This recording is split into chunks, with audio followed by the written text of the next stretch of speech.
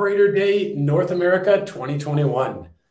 In the 6 months since KubeCon Europe, Kubernetes usage has continued to spread.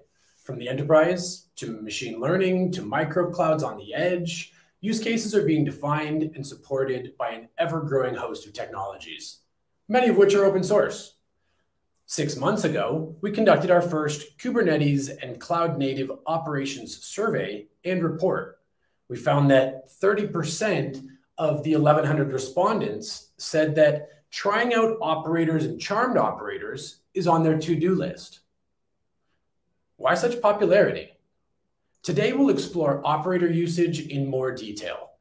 First, by showing a broad overview of what you can accomplish with them.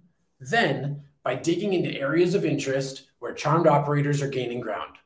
Observability, AI/ML, DevSecOps, data ops, networking, finance, telco, the edge, across the enterprise and at your own workstation.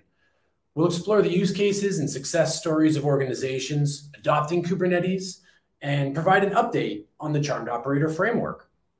And then we have something exciting in store. We'll finish the day by learning about the future of Kubernetes and its ecosystem by questioning a panel of thought leaders, including Mark Shuttleworth, the CEO of Canonical, Tim Hawken, a principal engineer at Google, who's working on Kubernetes, GCE, and Google Cloud, Michael Hausenblaus, a solution engineering lead in observability at AWS, Ken Sipe, the department leader in application and technology architecture at Edward Jones, Karthikeyan Shanmugam, the digital solution architect at HCL, and Alexis Richardson, the CEO of Weaveworks. And now to get the day started, let me introduce Mark Shuttleworth.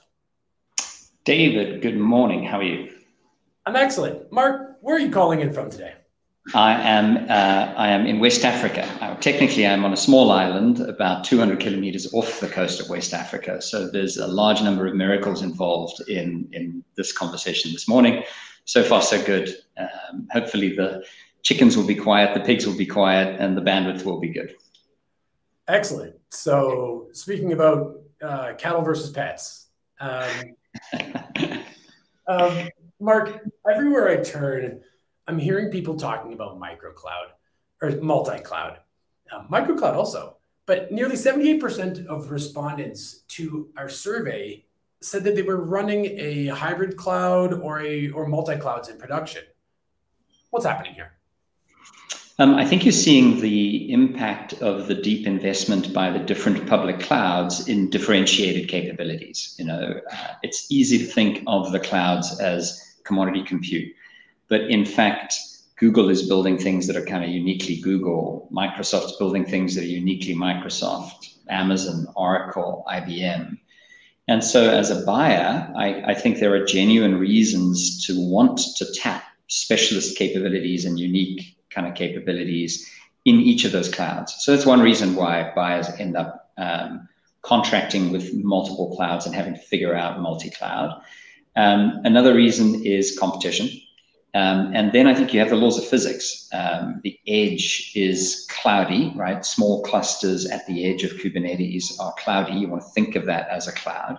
But the public clouds, it's quite difficult for the public clouds to sort of offer that in the same kind of way that they offer centralized data center compute. So physics, economics, and essentially innovation are all kind of driving that multi-cloud push. Gartner was projecting that by 2023, Kubernetes would be deployed in more than 80% of all on-premise private clouds and cloud-inspired environments. Does that sound accurate? What does it look like to get there? I think on what you would call clouds, effectively, that there's a pretty straightforward path to achieve that, which is integration of Kubernetes by the cloud infrastructure providers. I mean, on Amazon now, you can go push the EKS button and you get a Kubernetes. Google has GKE, Amazon has AKS. If you look across the range of private and public cloud options, a built-in Kubernetes is a pretty guaranteed offering. And most people should really be using that. The built-in Kubernetes is almost certainly the best thing for you on whatever infrastructure you've chosen. Self-managed Kubernetes is hard. There are times when you'd have to do that, like Edge or Microcloud. But even then, maybe you could consider a managed Kubernetes, which mitigates somewhat the skills gap. Speaking about the skills gap, about 55% of organizations reported a lack of in-house skills or limited manpower. Given the tendencies towards multi-cloud adoption and Kate's on private clouds, where does Ubuntu fit into this cloud native world? So I think there are a couple of different things, and they are somewhat indirect, right? So if you think about the path that people are on, we're going through a bit of a trough of disillusionment with Kubernetes, mainly because we're going through a handover of Kubernetes from the first wave of sort of superstars who took it into production to prove that this was a better way, into general maintenance and the general sort of technology community where people have other priorities, right? They don't want to do science projects. You hear, it's becoming cool to be a bit skeptical of Kubernetes. It's becoming cool to be skeptical of microservices. Some people will say they're more productive in a monolith. But that's just the normal kind of transition from science to standard, right? Most people, again, shouldn't be building a Kubernetes. They should just use the built-in one, right? So if you think about what Kubernetes does for you on a public cloud, it's essentially aggregating all the different capabilities of compute, network, and storage. And on the Google Cloud, Google is going to have the best idea about how to present dashboarding, monitoring, disks, et cetera, identity, and so on and so forth. So, again, use the Kubernetes that comes built into the infra because it will express the infra in the cleanest, nicest sort of way. So then what's the role for Canonical? What's the role for Ubuntu? Actually, I think there are two really important places where you do care about the platform, as it were. One is the host of the containers, right? That essentially decides all of the security primitives that are available to that particular Kubernetes. And Ubuntu is quite famous for generally having cleaner, leaner, newer capabilities with newer and better security primitives and performance primitives to really specify and control what's happening in those containers. That's why most of the superstars picked Ubuntu for their container adventures, right? They generally wanted access to that newer, shinier, better kernel than you're going to get with a traditional enterprise Linux, where the kernel might be 2, 3, 4, 5 years out of date. We partner with Google, Microsoft, Amazon, and the other infrastructure providers to super optimize the Ubuntu kernel in each of those places and make sure that there is an Ubuntu host option for the built-in Kubernetes in each of those places effectively. And you really want to choose that option because it's going to give you the best mix of portability and performance, capability, integration, security. The other place where it really matters what you enable and what you support from an operating system point of view is in your developer experience. And if you think about what's going into the container, if you give developers free choice, 80% of them will choose Ubuntu. So that developer experience story is a big part of the benefit of Kubernetes. So you may as well give developers the experience that they want, which is Ubuntu, right? So you can say Canonical Ubuntu, we're not so much focused on the Kubernetes, right? On Google, that should come from Google. But we're focused on the environment around the Kubernetes, the kernel underneath it, the operating system underneath it, and the operating system experience for the developers of the containers that you're shipping onto it effectively. Now, in the cases where the infra can't do the work for you, we do obviously then provide a Kubernetes. But I would say that it's got to be kind of in your decision tree. It's got to be like, okay, we don't have an infra provided Ubuntu option here, so therefore we have to run our own. There we offer two. Both of them are focused on operations costs, right? The one end of the spectrum, Microcase, is zero ops. You know what I mean? It has no knobs, so there's no ops. You literally install it and cluster it with one command, and you're done. You've got no knobs, no dials, no options, no configuration. Right? It's really, really like on rails. At the other end of the spectrum, we have Charmed Kubernetes that's also focused on operations, but allows a lot more latitude for the knobs and the dials and the integration and permutations and combinations of different kinds of storage or so on. Again, you should really only be into that if you have very specific reasons to want access to those integration capabilities. In both cases, you'll do better with Microcase or Charm Kubernetes than I think any other distribution of Kubernetes from an operations point of view. So Ubuntu is really throughout the space here, and there's a lot of room in the Kubernetes environment to make a choice and choose the operating system that it sounds like 80% of people are interested in already choosing. You mentioned that Microcase.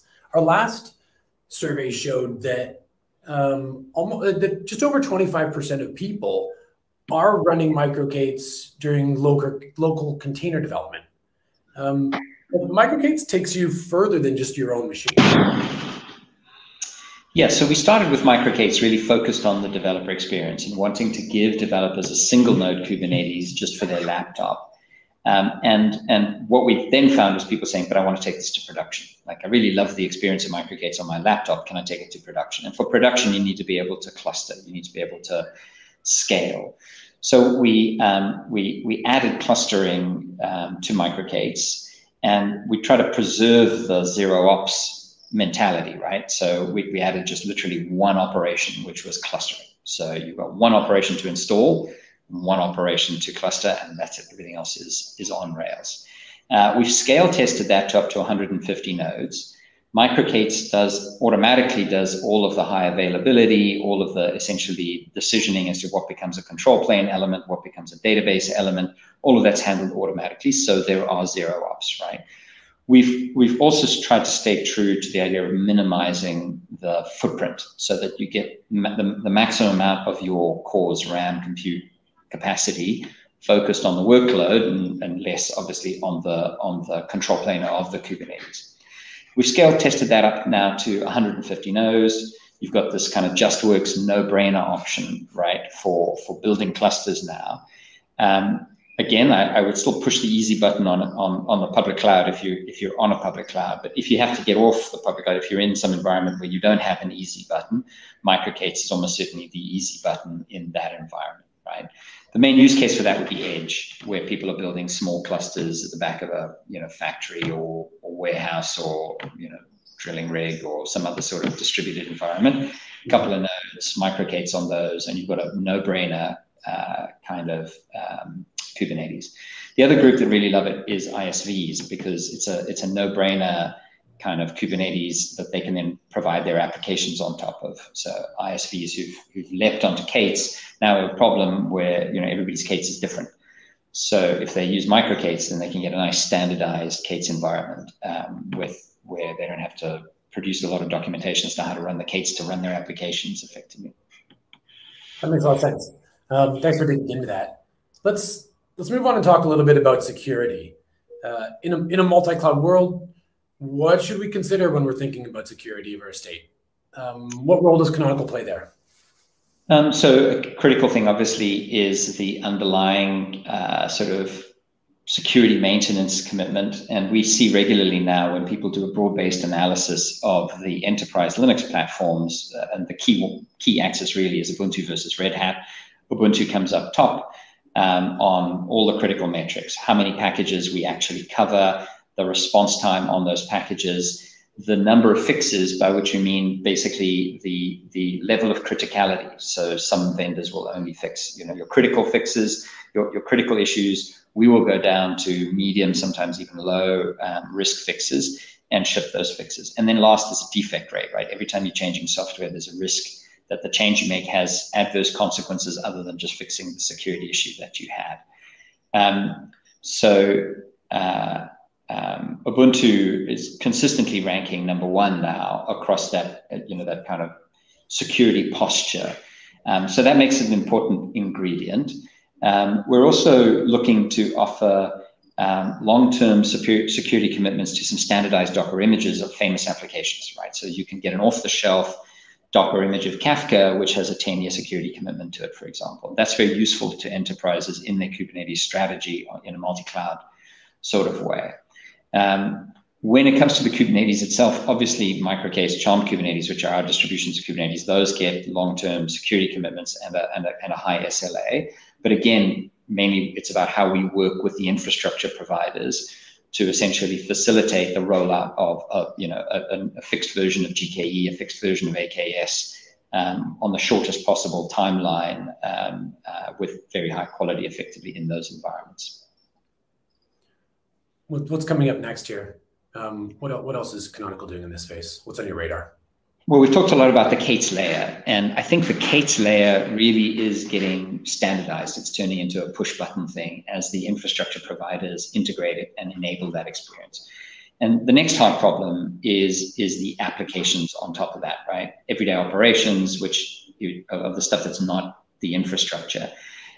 So we see a lot of talk about GitOps, right? The idea that you can keep everything in source code and then you make changes in source code and kind of those changes ripple out through various layers out to production. And I think that makes sense for the code that is unique to your business, right? Like that code, no one else can help with that code. But there's huge amounts of application stuff, which is effectively a commodity. It's standard stuff that everybody's running, right? And it doesn't make sense to put that level of investment repeatedly across different businesses into things that everybody's got to do. You know, rolling your own doesn't make sense when your own such and such is something that in fact is a commodity, right?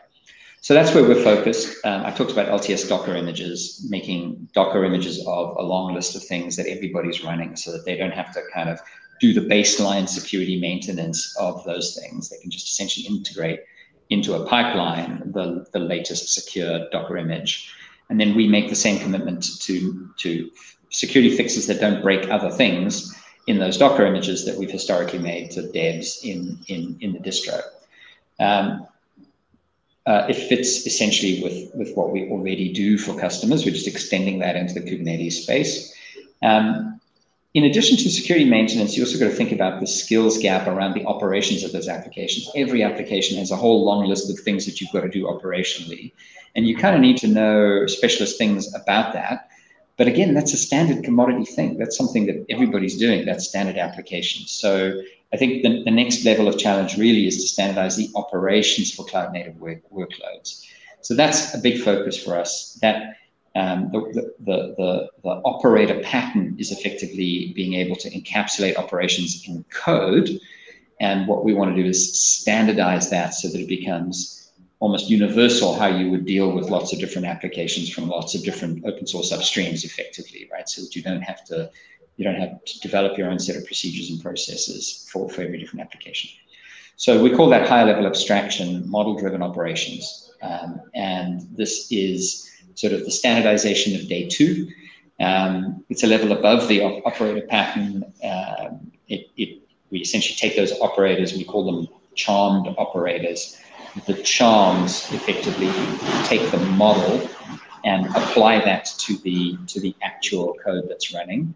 And they allow for very widespread reuse of that operational code effectively across lots of different scenarios and lots of different businesses.